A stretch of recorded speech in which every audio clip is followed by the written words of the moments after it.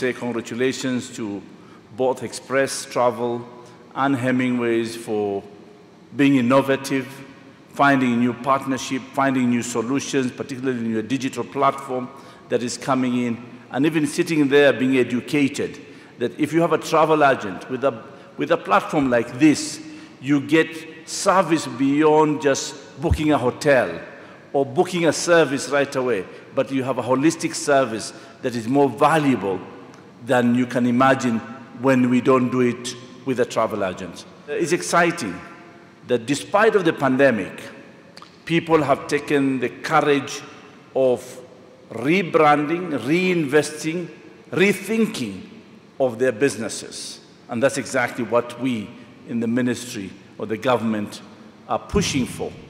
Through our new brand, we will offer enhanced customer experiences which our hospitality group, Hemingways Collection, is well renowned for, and leading digital solutions to activate the travel potential in the Kenya market. We will utilize our long-standing partnerships with travel leaders and others to broaden our offering, particularly in the premium leisure travel market. At Hemingways, we know more than most how important the local travel market is. It sustained us through COVID and will continue to be a critical component of our business, both in hospitality and travel, moving forwards.